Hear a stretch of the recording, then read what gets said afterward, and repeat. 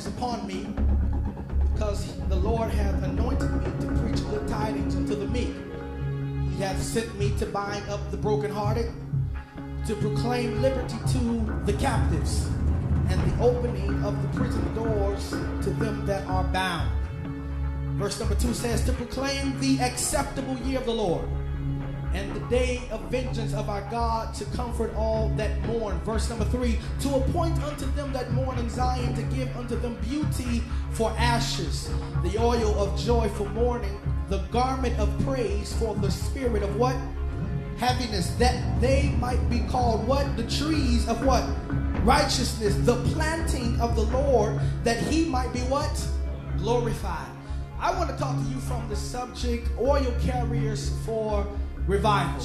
He has anointed me to sent to bind, and he has anointed me to open up the prison doors to them that are bound. And so when God releases oil in a generation, he always releases oil for these things. He releases it to preach, to bind, and to release.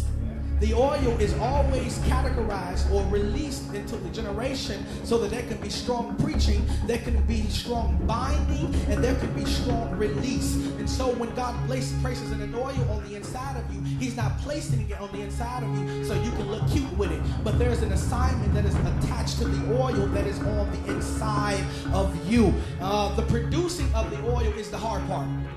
Whenever the oil is produced, there's a machine that the olive has to go in. And so when the olive is placed in this machine, the machine crushes the olive and the oil eats on out. And so as oil carriers, we must be broken. We must be broken. And I know a lot of people don't like to hear that, because a lot of people take the oil and they make it Hollywood.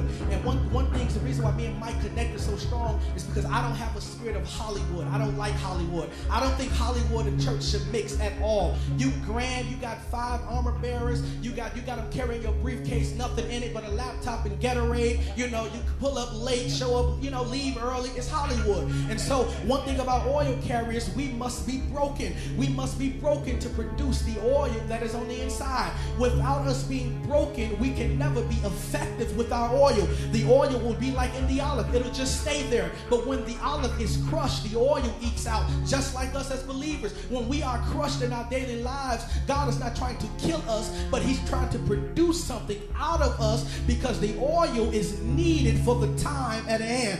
Lift your hands and say, God, break me. Break me.